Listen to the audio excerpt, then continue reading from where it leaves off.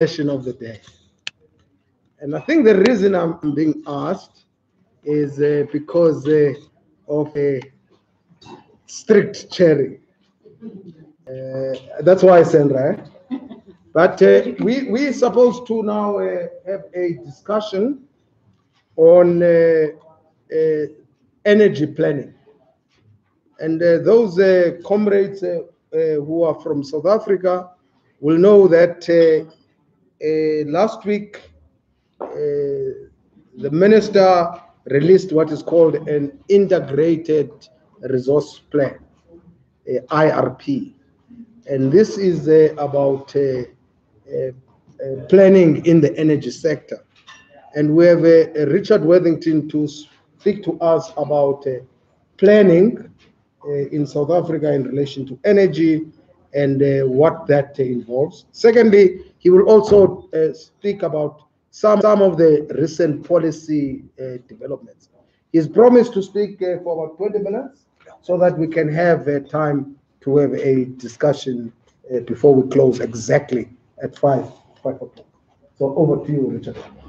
Good afternoon, comrades. Thanks for the opportunity. So this is not about the ideal way of doing energy planning for a low carbon economy. That wasn't my brief. It was just to talk about where we are with it at the moment in South Africa. So this is not how it should be. But just to say that what we have in policy from 1998 is provisions for integrated energy planning, which would look at the entire energy system and take an integrated view on all of the impacts, the opportunities, etc. We have that in theory and in practice, but and that would start from a departure point of looking at energy service needs. What are the energy services that our society needs, households, business, industry, etc. And then what is the best way to supply them? We also have the National Development Plan, particularly Chapter 5 is pertinent to energy planning, although what we have in Chapter 5 is not entirely a coherent plan. In fact, before it was edited, the 2011 version was more coherent, and some of that coherence managed to be taken out with regard to looking at the carbon profile, at least. And then the idea is also that there's some level of integration with industrial development strategy, but that's something we haven't been seeing coming to fruition yet. So what we actually have is a bunch of supply-side strategies, including a gas utilization master plan, as yet unpublished, but in progress for many, many years. And it's there, people have seen it, it just hasn't been formally promulgated. There's a liquid fuels investment strategy. That includes the whole question of should Petrosa be allowed to build a new refinery. So that also hasn't been published. There is a coal roadmap, which was published back in 2013, which would like to see the coal industry grow strongly. There's a new one, a strategy came out in 2018 from the then Chamber of Mines in a similar vein. And then in electricity, we get an integrated resource plan for electricity. Actually, it's for supply into the grid. It doesn't deal with off-grid supply, although it's starting to talk about that a little bit. But for the most part, it's how do we get electricity into the grid? And when it comes to universal access to electricity services, the integrated resource plan is silent. There is a separate household energy strategy, which I don't think we'll have time for today. But I would take issue with saying that the REIP PPP was where privatization started coming into electricity, because when they did the solar home systems back in 2002-3, they contracted that out to the private sector too.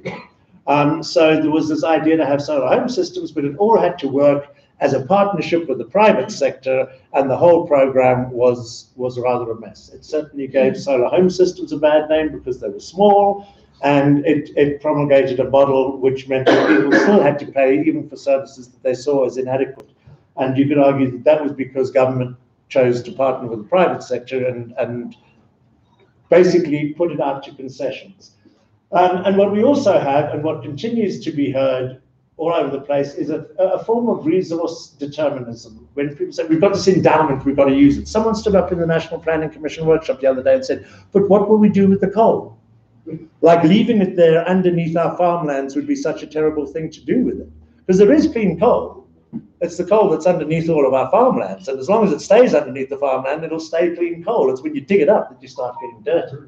But anyway, monetization of mineral resources has been part of our industrial and development strategy for ages. We haven't overcome that yet. So I was actually asked to deal mostly with the integrated resource plan that has just come out. This is a picture of our entire energy system, and the demand for energy is here. Chemical, heat energy, more than 50% of our energy services our energy is used in the form of heat. Mechanical, including cars and machines, so lots of petrol and diesel going into transport, etc., and some lighting. But all the IRP deals with is this bit up here. So they look at demand for electricity, they do look at where it is going a little bit, and then they look at where do we get it from, which at the moment is mostly coal. So that's what we do. We don't look at the whole system and figure out how best to adjust it. We deal with pieces, and that's what we are doing. So I'm not going to go into this in any great detail, but one of the things that civil society was calling for already years ago is that we start planning for success rather than how to muddle through perpetuating the system we have. So then how do we define success? We can define it in terms of energy conservation, efficient use, system management, demand side management, success in developing local manufacturing for renewable energy technologies. For years back from when we started the strategy in 2003, we were saying we should have a strategy to build local manufacturing, to build an industry, not just to get a little bit of renewables into the system, but actually to create industries. So one can conceptualize planning in terms of planning for success of doing that kind of thing. Success in developing smart grid and user interfacing, rather than just saying, we'll put in smart grids that work for us because we want to be able to control what you do. So the user interfacing is an important one there. Success in achieving universal access to modern energy. It hasn't been coming up in IRP. As I said, there's a separate strategy for that, but it's very outdated. That could also look at some of the traditional biomass that is still used, that is responsible for a lot of indoor air pollution.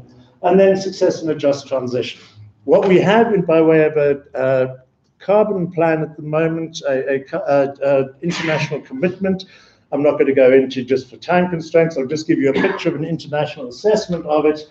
Our policy is this band here, and what we've committed to do internationally is this band here, the so-called national determined contribution. It's judged internationally by Climate Tracker and others as utterly inadequate, and the blue line added there is the sort of thing we should be looking at, as Africa Climate Reality Project have suggested in their online position paper. I'd encourage you to look at it, but our purpose isn't to look at that now. But one part of energy planning really does need to be carbon budgeting. And it's something that was adopted under the National Development Plan, but without a lot of clarification of exactly what it should be. So what I've put down here is some of the things that civil society have been saying for some time about carbon budgeting, and I'm just going to go to the headline points. There are other details there if you want to look at the presentation later. It involves looking at the entire system, not just looking at what is the carbon profile of this technology, that technology, that technology, and is this one a bit better than that? Well, okay, good enough, incremental improvement. No. So let's look at the whole system and see what our carbon footprint is going to be going forward and how we plan to bring that down. It focuses on development objectives. So the focus shouldn't really, for carbon budgeting, be exactly how much you get per technology. It should be what social services, what public benefits are associated with what emissions. Where could we squeeze emissions without detrimental public impact, and where would it have a detrimental public impact? So if you're looking, for example, at coal-fired power these days, and you've got a cheaper and cleaner alternative, then there's no developmental reason to be giving carbon budget to coal.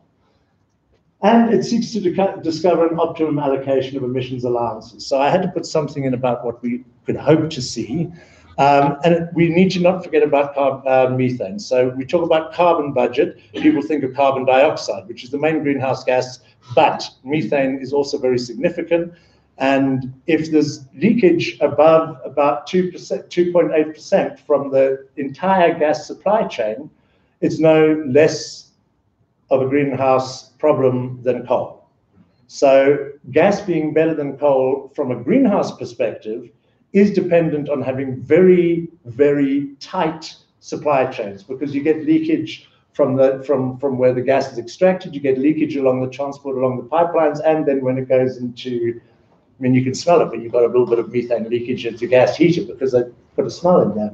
So gas potentially is no better than coal from a climate perspective. From an indoor air pollution, from particulates and other emissions, it is cleaner, but we shouldn't forget about methane. So what have we got in the IRP 2018? This is what I consider to be some salient features. There's a lot of modeling behind it. I'm not going to look at the modeling. There's some nice work being done there. But the plan is actually a plan to 2030. It talks about 2050, and previously when we were looking at updates, we were looking at having a plan longer term. They've said, actually, too much uncertainty about the long term, so this plan runs to 2030. They've run the models to 2050. So the modeling results that you'll find in the appendices to the document, well worth having a look at, they run to 2050, but the part that is considered to be the plan is that up to 2030. And it provides official recognition of a decisive shift in technology costs of renewable energy, which is now the cheapest new plant. And it recognizes that big coal and nuclear no longer really make sense, although it's careful not to totally close the door on them. And it has stuff talking about how we should still be looking at clean coal technologies if we can find such a thing. It ignores the opportunity of cost negative emissions reduction. It says nothing about the fact that previously, when we did a plan like this and it was officially published, in other words, 8 years ago, the situation was that mitigation in electricity supply was an additional cost. Because of the major shift in renewable energy performance in South Africa, at any rate, it is now a cost negative opportunity, and yet that's ignored. It assumes that the Eskom fleet performance is substantially improved. It assumes that it will get up to 80% of the entire fleet fully available within a couple of years, and then stays at just over 80%. It fudges the issue of compliance with air quality standards. It just says we sort of assume that they'll comply with them, even though Eskom have said that they can't afford to do so. And it ignores coal supply challenges such as Eskom not investing in the Tide mine at Arnott. So Eskom was getting Arnott Power Station, it was on the coal field, it was getting it directly conveyor belt from the mine head. They stopped investing in Arnott, they're now trucking the coal in from a long distance away. That makes quite a difference to the cost proposition for running that power plant. That whole issue of what's been going on, the Karamadakis in the coal supply industry, just doesn't talk about it. It does endorse increasing provision for independent power producers, including from fossil fuel generation. Both coal and gas are mentioned in this regard. It creates a value of death for the development of local renewable energy manufacturing. I'll explain that. It still imposes arbitrary constraints on the deployment of wind and solar. The minister came out and said, we've addressed civil society's concerns about putting constraints on wind and solar by running a scenario that doesn't have those constraints. Jeff, the last IRP ran a scenario without those constraints. It didn't address our complaints then, and it sure ain't going to do just by doing the same thing again. So there's this real reluctance to get to grips with the issue of what are the constraints of massively increasing the share of renewable energy. It just says, oh, we don't think we can do more than this, so we'll put in a constraint. But it doesn't justify the 1,000 or 1,600 figure that is constrained per annum. And then it's silent on access to electricity for 3 million households, as have been identified by the Department of Energy as needing electricity. So the retirement schedule for Eskom, exactly the same as it was in the IRP 2010. There has been no change to this retirement plan, and the purported plans for introducing emissions control equipment hasn't been updated, even though Eskom is applying for another postponement. When I said it creates a valley of death for renewable energy, I was referring to this. So this is the build plan, the policy adjusted plan, as they call it. So for each year, across the top 2018, what is in place? This is what they intend renewables to do. The yellow is already committed under the IPP program. So they're saying we'll stick to what's already committed, and then sometime in the future we'll start building again. But for those years, nothing. Now, if you're trying to build industries in renewable energy technologies in South Africa, and someone says, well, you're going to have to go through a place where we just don't procure anywhere, that is a valley of death for building local industries. Those numbers are megawatts, yes, those are megawatts. So the 2018 is what's already in place. Yep. You'll see the whole table just now. And then the yellow is what's going to be built as per plans, and the green is what's going to be by existing plans, and then the green additional endorsed in this plan. So there's less new capacity all round because the demand projections are considerably down from where they were, because our demand has actually been flat. You could argue that demand projections in here are still too ambitious, but I won't go there. So that's one of the things. So to give you a bit of a sense, and this is the only slide with a few scenarios because we don't want to spend a long time on this, we've got 2020 and then 2030, 5 different scenarios that they're reporting to us on. The point of this slide is to say, well, if you look at these different scenarios, they don't look all that different, do they? This is 2030. They model through to 2040 and to 2050, and they show those results too. Things have got better in that they're showing us the CO2, the water usage, and the unit cost all in the integrated table. So the way they're presenting information has definitely improved somewhat. And they're also talking about the percentage of supply in terms of actual electricity rather than just installed capacity, which can be quite. Now, before they just looked at the number of megawatts, which doesn't actually necessarily correspond to the amount of electricity that comes out of a plant. And what they're saying is overall the installed capacity and energy mix for scenarios tested for the period post-2030 differs significantly for all scenarios. Why are they telling us this? This is a plan to 2030. And yet they're anxious to point out that post-2030, things are really going to change. It's kind of a way of telling us that up to 2030, we don't see a lot very much changing. And you can see from the outputs along the bottom, the range of CO2 emissions outcomes in 2030 between 207 and 217. It's not a lot of difference between the so-called low carbon scenario and other scenarios. So the full new build plan is this table here. So here we've got coal, and those 2 green ones, the yellow up in the coal is Medupi and Kusile. Those 2 green ones, that's the coal IPPs, Thabametsi and Kanyisa. I've added those hundreds in there to suggest that maybe they should think about doing some storage.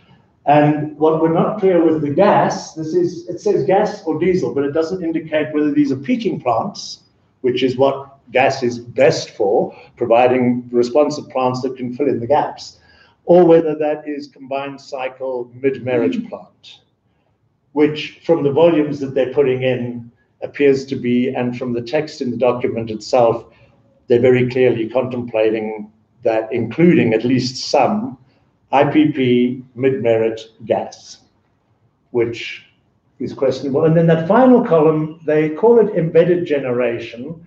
Other people would prefer that it just said distributed generation because, does it have to be embedded in the grid, or could it be in mini grids or whatever?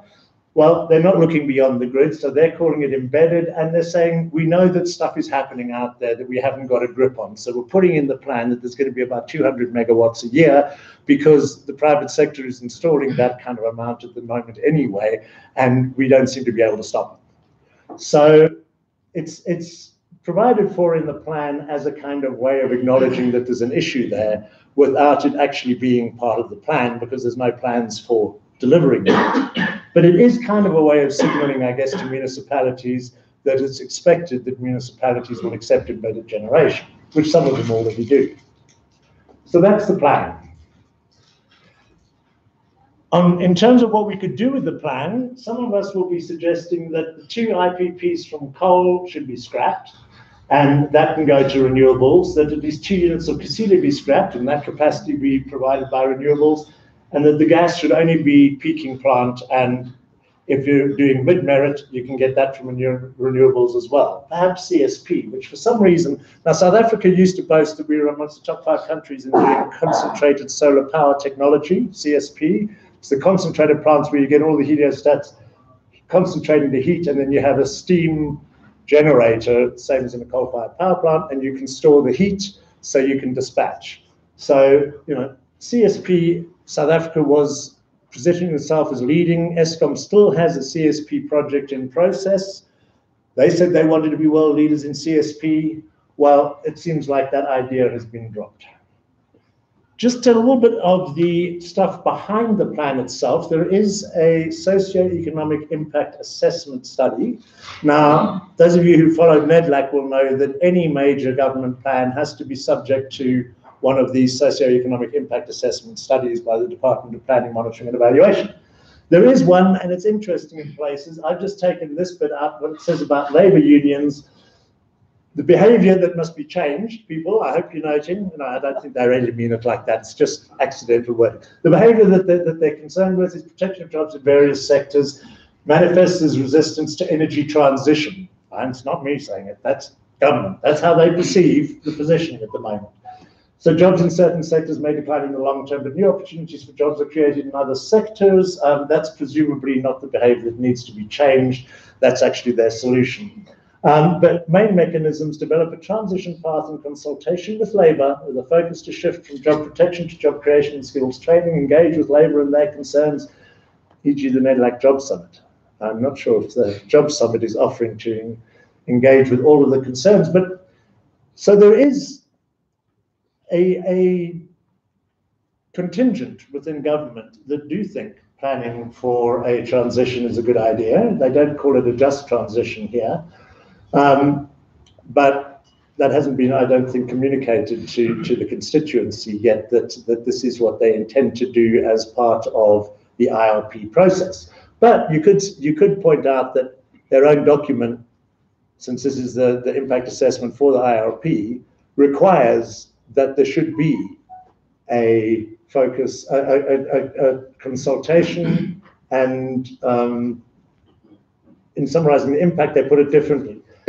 Tensions between labour and government business of the old coal-fired plants are retired. To deal with that in the long run, a clear transition plan. So they're calling for a clear transition plan. They've said it very quietly in an attached document, but we've got it somewhere. Their conclusion of the analysis from the scenarios, the significant change in the energy mix post-2030 indicates the sensitivity of the results observed to the assumptions made. A slight change in the assumptions can therefore change the path chosen. So it's a bit disingenuous here. Any long-term modelling, even a small change in assumption, if you model for 30 years, there's going to be a substantial difference by the time that's played through for 30 years. This is a new build plan to 2030. The observation regarding sensitivity to assumptions only manifests after 2030 in the modelling. You saw what those plans were looking like to 2030. Not much difference between each one. So it would actually be more relevant to observe that the assumptions chosen lead to very little change up to 2030. And so one has to ask oneself, is this really just a political compromise and an invasion that's masquerading as an integrated plan? The CO2 constraints that they use, they're utterly artificial and outdated, but the number of their proposed budget for electricity 2021 to 2050, so that's a 4-year carbon budget for electricity supply in South Africa. They reckon that a tight budget would be 5,470 megatons. We currently emit about 547. So annual emissions from everything, of which 45% is electricity supply, is about 1/10 of that. They're saying for electricity going forward, that's what we need. If you look at how that corresponds to other projections of what our emissions could look like, for example, from this recently published book on South Africa's energy transition, this is a great piece of work. It's a journalist as well as a technical guy from, used to be with the Council for Scientific, I'll send you the slides, Council for Scientific, CSIR, Council for Scientific and Industrial Research. So, Bischoff Nims, he was there, Kramer's mining news, you know about engineering news. So these two got together and have written this book that provides a roadmap for a decarbonized, low-cost and job-rich future. It's not just about electricity.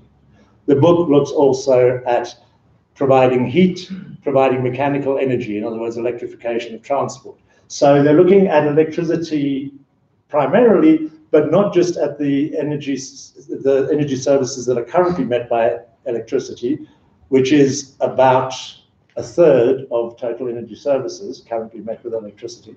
They're looking at all of energy services and how, if we utilize our renewables and electrify a lot of the other energy supply chains, it would give us a big economic advantage under a globalized economy. That's the way they've chosen to message it, is to say we could have an industrial program here that makes us the Saudi America of chemicals derived from renewables, for example. I'd encourage you to have a read, but the point I'm showing you that is because this is an analysis from there. The bar up there is our international emissions constraint that we've agreed to. The jiggly line there is the least cost electricity supply scenario that they've modeled in this book, which is similar to what they've presented via the IRP process. And then this is the carbon budget for electricity that we would be aspiring to if we were going according to what will keep us in line with the global goal. So we have the application of a carbon budget in our integrated resource plan that does something like this. For the period, the period to 2010 doesn't tell us much. So here I've looked at 2050 just to see how their full projection for electricity would play out. And so government is still asking for a pathway like this for electricity in terms of our emissions, which is above the least cost pathway and way above what is required by the Paris commitment to keep global warming well below 2 degrees. I think I should probably stop there. I did have a couple of slides on the fact that we're not being programmatic in our approach to off-grid supply. But yeah, I'm just going to end with in fact, I'm not even going to end there. I'm just going to leave it blank. Don't leave you staring at something. So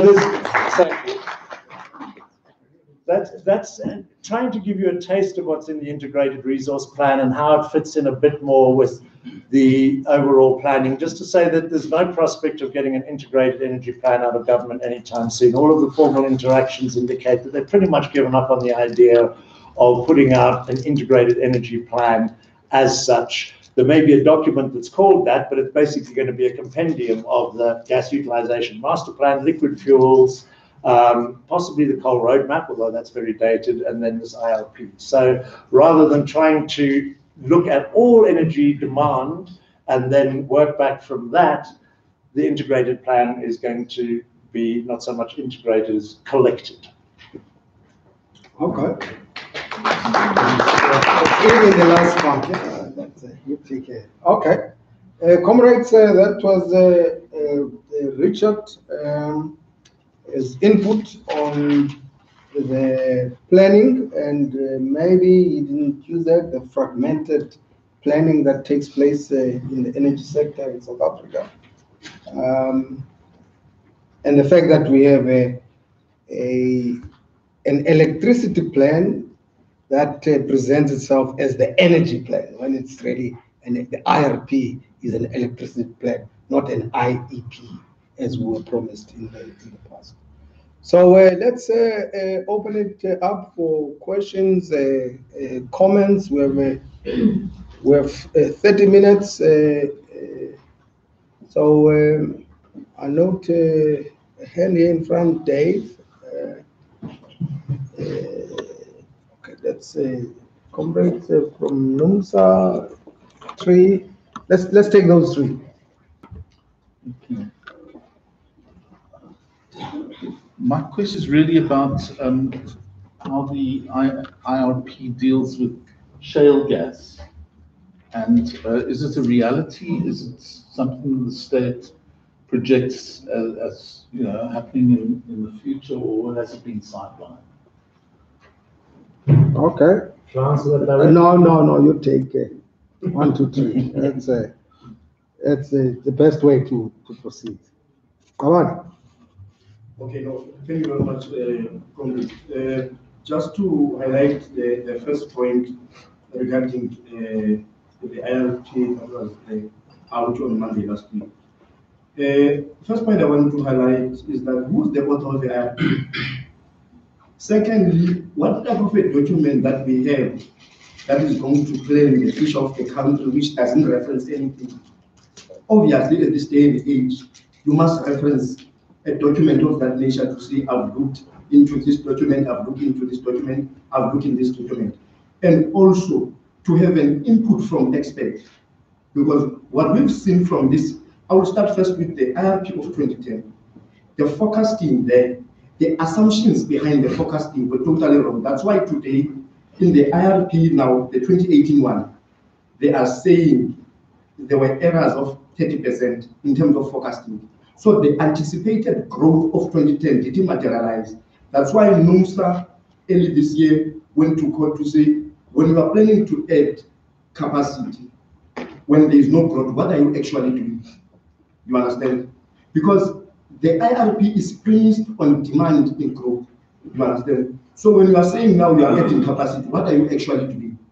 So when I look at the IRP when it was released last week, even the starting point of the growth is wrong. If you check 2016, they've got a straight line graph, but when you check the net sent out, it's flat and it's going down. So there is no growth. The economy is not growing. So that plan that is outlined there, I've got a problem with it. You understand? Because I don't think there's been a serious study to understand the economy. One of the points that are being made there, they are saying they are anticipating the mining will grow. Do they understand that the consumption of electricity in today is less than the consumption of electricity in 1989 when it comes to the mining sector? So it is interesting to see whoever who's writing the document, is he taking this into consideration? Now I'm going to move further now according to the plan that is already there. They mentioned gas. We don't have gas in South Africa. Where are we going to take this gas? So now we are going to depend on other countries for the security of our supply. You understand? So the IRP, as I'm saying, there was still a lot of issues that were still falling with it from my side because the forecasting, I don't think is right. And what we've seen that, Jeff, for example, there was a letter that was written by the previous Eskom leadership that indicated that the demand is not growing. There is improvement in the energy availability factor. You understand? So in that context, let us not add. Now the previous minister didn't agree to the signing of the Window 4. Now, but what we've seen now in April, although that Eskom has wrote that letter to say there is no growth, what is the point of signing this big window? The new government continued to sign. Bear in mind that the cabinet was appointed on the 26th of February. On the 8th of March, they are already ready with the papers to say, we need to have this additional. Within a period of 10 days, what is it that they know? All right. So the ministerial determination on its own, we need to look. Similarly, there are people who've got other, plans of what they want to do, with Eskom and also the energy sector in South Africa. All right. Thanks. Yes, I've got 10 minutes. Yeah. All right. Yeah, just two very quick ones. Part of one of the things which you mentioned was that there is this underlying sort of assumption in the IRP that Eskom will somehow meet the air quality standards. But having been to one of the public hearings last week, it's quite clear, and also in the background information document, that in many cases, I think the exact wording is, we will never be compliant. A lot of plants, they're going to run until they decommission, and they're not actually going to try and add latent technology because basically it's too expensive. So although that doesn't necessarily affect the energy mix, it affects the climate change and environmental and human health aspects of the plan they want to implement. So it's just something to consider. And a very quick one on the CSP, you showed in that table they've got no concentrated solar power coming on. I'm not sure, my suspicion, and one of the reasons is in the last hearings when the CSP guys pointed out that their price is electricity and storage, but they're essentially just measured on the electricity. So it's kind of a bit of an unfair comparison. So that might be why, if with the new IRP, they've actually gone for a least cost model, it's kicked out CSP because it includes storage and they're just looking at it as energy. I'm not sure, that's a suspicion. Yeah. Okay. Richard? No, you have a question about Yeah. Next round. Let's take these three and then we'll. There's Temberger and Daniel. Yeah. So the author of the IRP is the Department of Energy. I agree with you. You look at that document, where are your references? What the document, the way it's been put together, is not inspiring. There is a lot of research behind it, but they're not very good at reflecting that. But let me not make apologies for them. The document itself, I mean, it doesn't even have decent language in it. On the issue of gas, the IRP pretends to be agnostic on whether or not we will be doing shale gas, but in planning for 7,000 megawatts plus of gas installed capacity, they are clearly anticipating that we will do gas, and in some of the discussion, it does anticipate that there could be shale gas. So you could say the IRP is agnostic on whether we'll do shale gas or not, but if you read between the lines, you could say that it's preparing the way for shale gas, even though there's not much prospect of it being available in time for the gas that's in plan for before 2030. So by implication, it also assumes that we will be importing some of that gas, probably in the form of liquid natural gas. So to transport natural gas over long distances, they freeze it and put it under intense pressure so that it turns into a liquid, and then they tanker it around, and then when you want to bring it on shore, you've got to depressurize it again, so you need a terminal to receive your liquefied natural gas, convert it into gas that can go into pipelines. So yeah, there is clearly an endorsement of gas. There's not a clear endorsement of fracking of the Karoo, but in the way they discuss gas and the prospects of it becoming a national resource, they clearly are implying that they reckon they will get it from the Karoo at some time, but that would again be post-2030. So a lot of the difficult questions they've actually ducked by saying the plan will run to 2030, and after that we can make some of the tough decisions. And there was a little bit of a comment on the I agree CSP. entirely about the CSP. That's probably why it's that way, is because they didn't look at it on its full merits. So there might be an excuse for it not being there, but it's totally at odds with what both Eskom have said and Department of Trade and Industry have said previously about CSP being a technology that South Africa should be doing. Just before I take the next round, on the authorship, Richard, the 2010 one IRP, some of the scenarios were run with the assistance of the Energy Intensive Users Group. Was the Intensive Energy Users Group involved in this one? Do you know? I know that Piet van Staden, who speaks for the Energy Intensive Users Group, was in the room with them when they were working on IRP, because he's reflected that in conversation. But I don't know if they were officially there. The modeling work has mostly been done by Eskom, and that was previously the case too. I mean, Eskom system operators have I don't know how much of that capacity is left. People have observed that Eskom's capacity in that regard has dwindled, but they do have some good modelers there.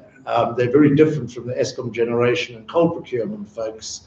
They're totally different divisions. But so the key stakeholders, as government likes to refer to them, are consulted along the way on what they're thinking about and what they're thinking of putting into the plan.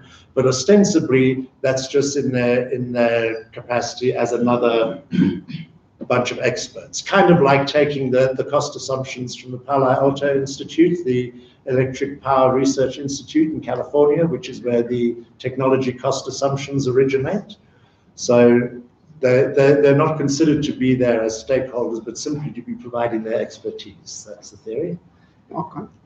All right. There was Tembega and Daniel, and we need another. And that must come from this side. Okay, but no. I'm just opening up. The young people I work with. Let's not hog the space. So I'm giving it this side. Okay, Temega. Yeah, just on the point about the absence of nuclear in the IRP 2018. I think just reading between the lines of that plan, and it reminds me of a presentation by my Climate Jobs Forum that often the debate around nuclear tends to undermine other sources of energy as potential alternatives. In the sense that, you know,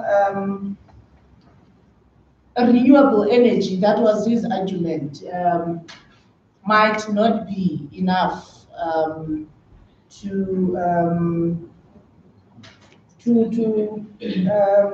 what's the point?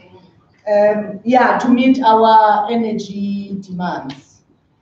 Meaning that if we include renewable energy in the IRP 2018 going forward, etc., could also mean that exploring gas as another form of alternative energy, in the sense that the renewable energy could be done on the surface, and underground gas could also be explored here in South Africa. So I'm just checking with you, Richard, you know, those gray areas, I think there are in the IRP 2010, the absence of nuclear, and what happens in between those years up until 2025, 26, 20, or over 2030.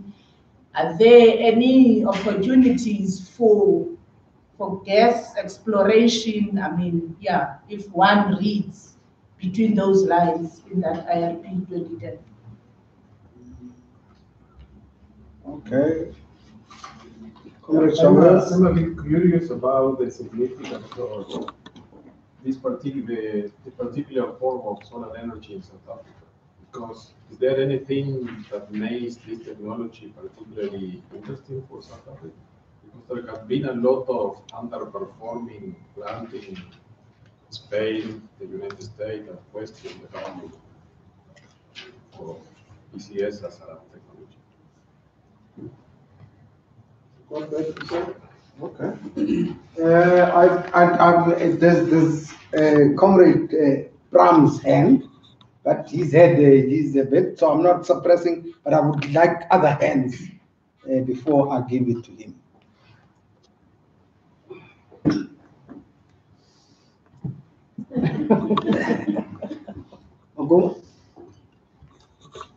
I didn't introduce myself. I'm also a Sangoma. I read minds. So even if there's no hand, I can read the mind that there is a question there. Am I right? There's no question. There's a comment, eh? It's just a comment. Ah, yeah. You see, the Sangoma new words, eh? It doesn't work. Okay. Over. Thank you very much, Richard, for the presentation. I think, though there's a lot of graphs, I think you know our concern every time, but it makes a lot of sense. And I like the fact. Here's the concern about the graphs, too many graphs. No, he knows. That's our long story.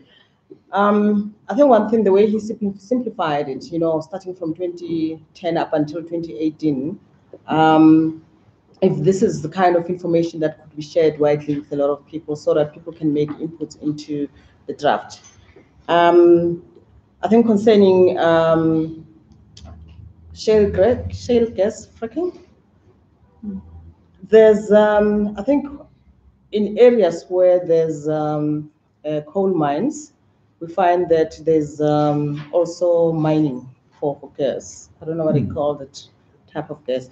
That happens around the Waterberg area in Botswana and in other areas in South Africa where it is said that that kind of gas would be extracted. And I'm a little bit worried if that is going to be added, because it's still like coal mining has got devastating impacts on the environment. And on the nuclear issue, I think what we have now is a draft IRP. So whatever we have as draft on the IRP, we shouldn't be comfortable and say this is how the final document is going to come out like. We may find surprises like an addition of coal, an addition of nuclear, and reduction on the renewable energy that we long for because of the country's commitments. So my comment would be, let's not be comfortable with the draft as it is presented. We need to work around it to ensure that it becomes the kind of living document that we are comfortable with. All right. Okay, I see there's Beth. We should just take those three, and then there's Beth, and then Pram, you're idling. I can see you're idling. Okay. I'm going to draw a question from what Makoma said, even though I take it as a comment. But the issue of what happens post 2030 is something we really ought to be talking about now. We shouldn't be leaving it until that far in the future. So this ploy of, with this one saying, well, this is our plan up to 2030, leaves a whole lot of issues that we're going to have to very much keep our eye open on. Whether we want to say at this stage, no, we don't want to settle with the plan for 2030, we want to look longer term, or we want to say, well, okay, we'll take this for 2030, but then can we get onto the plan for 2040, quick sticks, and start dealing with those thornier issues? Because in the projections of the different scenarios, nuclear does appear post 2030 in some of those scenarios. So yes, thanks for the warning.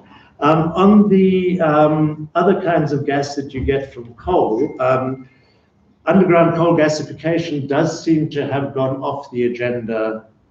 I haven't heard much about it. They had a pilot plant at Majuba. It wasn't performing the way they wanted it to. They were talking about fracking the formations up in the Waterberg for underground coal gasification. Haven't heard about that. Again, it's not something to be complacent about, but it seems that is, at least for now, not one of the things they're pursuing. So on gas, the idea is to say, well, we think we're going to have Karoo gas, so let's build the gas infrastructure. And you know what that means, you build the gas infrastructure, then they're going to want to go for the Karoo gas, right? Because they've got to justify it. So it's a bit of one of these kind of chicken and egg arguments around gas at the moment. But I think the salient observation is South Africa to date does not have gas. And despite efforts searching, we don't have confirmed fields, although they might be a little off the west coast. On the issue of Thembeka, if I don't get the whole question, you can tell me. But the thing about things, about whether one needs baseload or nuclear as baseload, because renewables is variable. And being that renewables is variable, one needs dispatchable electricity supply to match it. So what that means is wind follows the wind. It blows pretty much all the time around the country, but it goes up and down, and it's stronger in some places at times. So it's variable. Solar, of course, is variable in a more predictable way. With the sun, it doesn't shine overnight. So even when you're getting most of your electricity from these variable resources, you do need dispatchable sources. And gas currently is the cheapest, particularly for peaking plant, or what they call open cycle gas turbines. At the moment, we actually put diesel into our open cycle gas turbines because we've got that handy. Bloody expensive, and Eskom has been running up a hell of a bill again recently. But what you want is the dispatchable power. And so the link between dispatchable power and natural gas is not a necessary link. There's different ways of getting dispatchable power. There's storage, including pumped storage, and there's different ways of getting gas than natural gas from underground. In fact, we could synthesize gas in combination with electricity from renewables. So one of the technologies that is featured in that little black book is something that the CSIR is currently piloting, which is to use renewable electricity through electrolysis to get hydrogen, and then using the technology that Sasol currently uses to turn coal to liquid fuel, you can take your hydrogen and waste CO2 and you can synthesize a gas. So you can have a syngas that operates these open cycle peaker plants, which are known as open cycle gas turbines, but they can run off synthetic gas, not necessarily requiring natural gas. So there really is a solid technical foundation for saying that we could provide all of our electricity from renewable resources once we built up the infrastructure to do so. Not tomorrow, but within a couple of decades.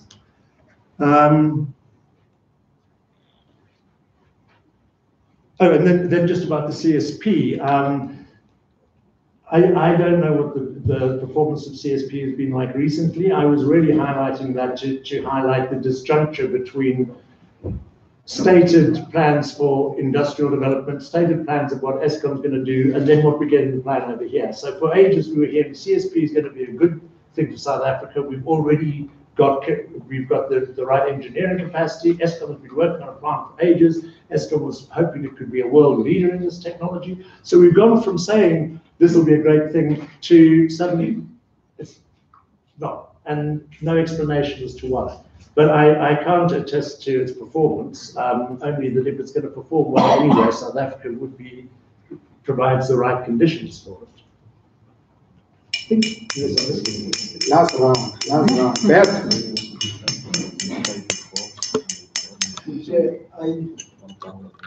When the IRP was released, the new one, there were two groups of people whose voices I wanted to hear in response.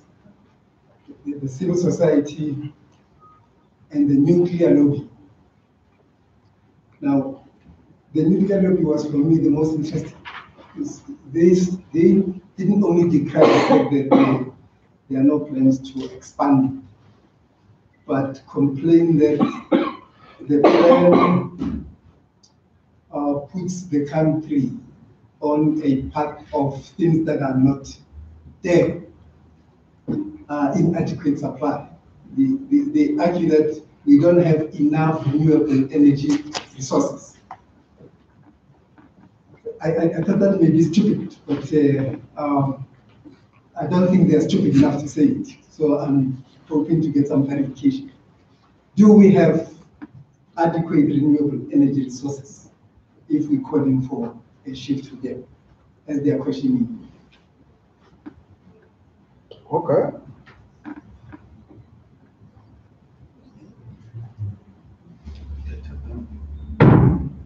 Ryan? Is that a hand going up or point of order? Okay, that's okay, Ryan. Yeah, and then I'll finish with if there's no other hand, you can have. A very quick question is about demand, and currently, we're told that we have surplus of electricity, and I'm not sure what the demand calculation is, but I think it's important for us to question this notion of surplus and what level of demand, because we sit in a situation of extreme energy poverty. So we should be providing poor people with lots more electricity than currently is happening. And I'm wondering how we can enter the debate the issue of demand. Okay, Comrade Brown, finally. Okay, thanks, Comrade. Just one thing on what Richard has touched on regarding the forecasting and also the modeling that is being done. I've noted in the report that the modeling is being done by a software. I think it comes from CSIR. It's called Plexus. By the way, Plexus doesn't take into account the socio-economic impact of the introduction of this cost technology that they're planning to introduce. So it will be interesting that as much as we are saying this is the future, we need to decarbonize and stuff, do we realize what we're going to do to mining communities? Now looking into the direct jobs, your indirect jobs, your induced jobs, whereby the economic activity in those towns has been sustained for decades by the mining around there. You understand? Because it will be no use of us to say, we've got this cheap technology, it's giving us electricity at a cheaper price, but everyone else is not working. So it's saving, you understand? Now also, the second part I wanted to touch is the CSP that has been modeled here. This technology, when you check the Eskom reports, they are paid 2.7 times during peak hour. So meaning that from 4:30 till 9:30, they are paid 2.7 times their normal tariff. And it can go 6 and 5 times the Eskom normal tariff. So as much as we are saying we are introducing a new technology and stuff, do we take into account that the impact of the rising electricity tariffs on the economy on its own, let alone the jobs now? that will be destroyed there. But do we take into consideration that in the economy, that there has been no growth from 2007 up to 2017? Absolutely no growth. That's why even Medupi and Kusile is questionable to extent when they are finished coming to commercial operation, the demand is not there. So we are not even touching the additional capacity from the renewables. There has been no growth at all. Thank you. All right. Richard. Okay, well, on the Closing question, do we have enough renewable energy? Absolutely. And I'm kind of surprised too that someone from the nuclear industry would say something so patently false as that we don't have enough renewable energy. Maybe what they were meaning to say was that they don't believe we can do everything. I don't know, but our knowledge of our renewable resource base has improved phenomenally over the past 10 years. And this is not just the work of the CSIR, there's other work that's been done on it too. And it's because we've been looking at real meteorological data. So the modeling that's been done to establish how much is available is based on real-time weather conditions over 3 years of weather conditions. So it's not just hypothetical, it's based on observation of what our weather is like. And from solar alone, we could get 4 times more electricity than we currently use and still not have used all the resources. Same thing with wind.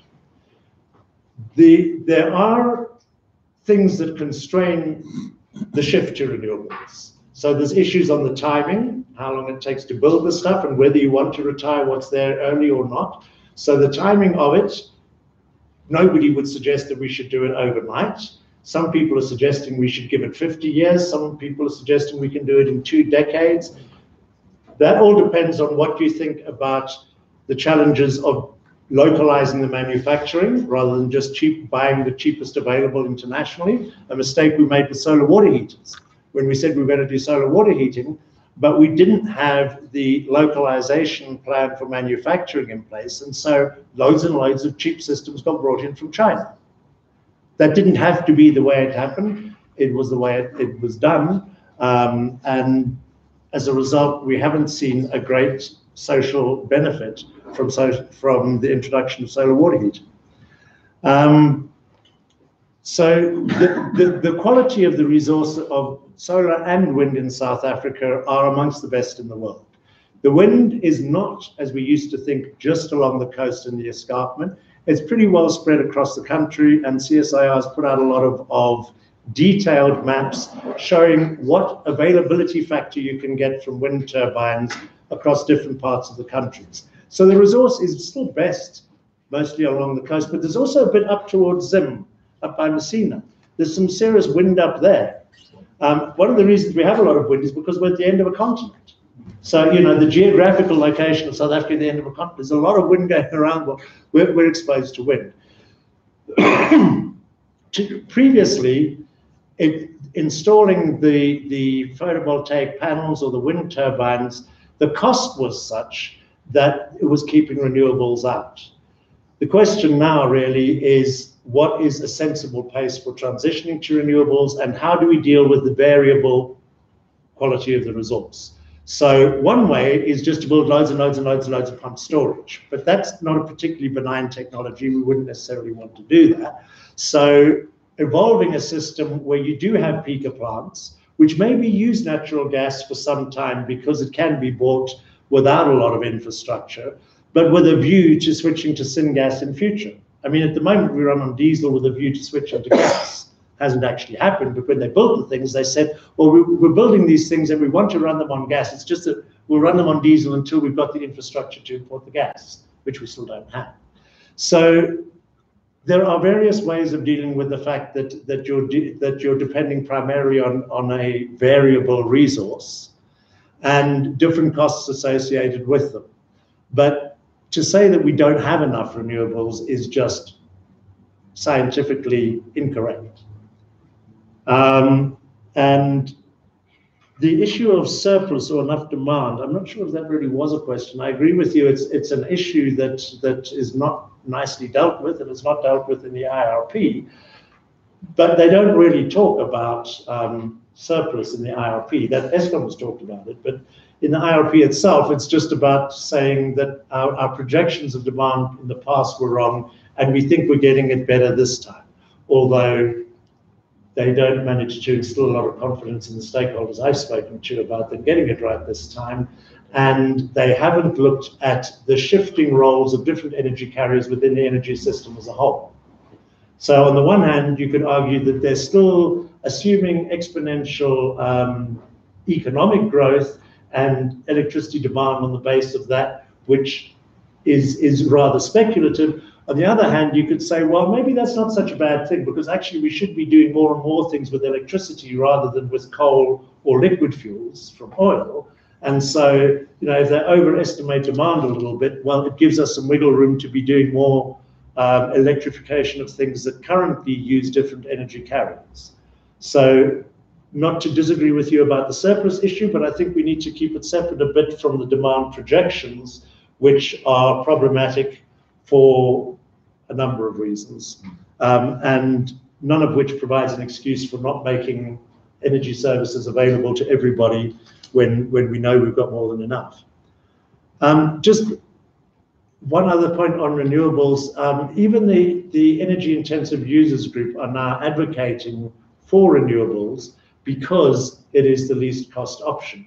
So they do a lot of number crunching on macroeconomic analysis, and it's their view that the downstream impacts, previously they used to argue we must stick with coal because it's the cheapest option for electricity if you ignore the externalized costs, climate change, etc. We must do that because downstream will create jobs by having cheap energy, cheap electricity in particular. The EIUG still argues that we must have cheap electricity for growth and for jobs. But they're saying that because of the way the technology costs have changed, they're now advocating for a mix which uses as much renewables as possible and then tops up with dispatchable supply around it, because their argument is that'll give us more jobs downstream. That's Pete van Staden of Sasol. And Richard, do you want to about the socio-economic factors that are ignored in the assumption? Well, IRP does not do big socio-economic impact assessment. They get the Department of Planning, Monitoring and Evaluation to take a look, and a bunch of other institutions do that kind of modeling. So this plan will be subject to that kind of modeling over coming weeks as the Energy Research Centre plugs the plan into their models to see what the impacts will be. But the IRP itself is not tasked with doing, and in fact, it's very, very quiet even on jobs, even though they've got assumptions and they've got everything they need to do modeling of jobs, but they've decided not to go there, and they don't say why they've decided not to go there. So it just leaves us to speculate. The CSIR runs a Plexos model, it's kind of a shadow model of the DOE model. They try and make it populated with all exactly the same assumptions as DOE uses. And they've done job numbers analysis.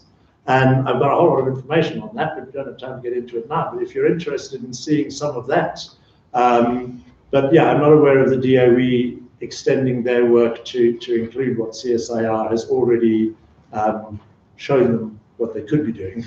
All right, my contract is up. Let's give a hand to Richard and everyone. Thank you very much. I'm not going to try, I think it's been a long and intense day, so I'm not going to try and kind of summarize and highlight the key issues. I think we have been doing that as we go along. Perhaps we can actually start with that tomorrow morning rather, and just remind ourselves that these are the key issues that came up today. We're going to start at 9 o'clock tomorrow morning with an input from Salim on Eskom and the current crisis in Eskom, etc. So please, if comrades can be here, 8:45, so you can have some coffee, a biscuit, and then come in. So we'll have some discussion on Eskom. Then we're going to look at the manufacturing sector, and then we're going to broaden it out to a bit of an overview, kind of a bird's eye view of what are the different components of the electricity sector. So comrades, it's going to be another full day tomorrow. So yeah, sleep well, rest well. See you all 8:45 for a cup of coffee tomorrow morning. Thanks. Or tea.